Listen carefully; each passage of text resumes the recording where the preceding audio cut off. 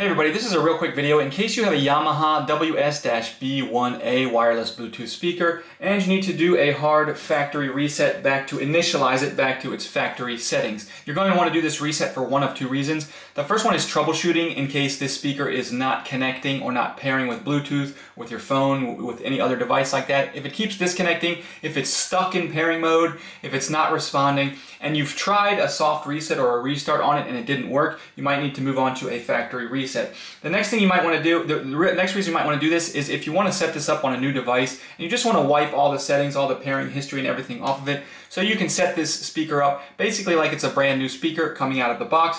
We can go ahead and do this really easily. All we need to do is with the speaker in standby mode, we're going to press and hold this clear voice button and then press the power button. And what should happen then is the clear voice lamp should flash. And once the clear voice lamp flashes, while it's flashing, then you're just going to go and press the play pause button. And if you do that, holding this clear voice, press the power button. When the clear voice light flashes, press the play pause button. This will initialize the speaker back to its factory default settings. You can go ahead and turn it back on and set it up like a brand new speaker.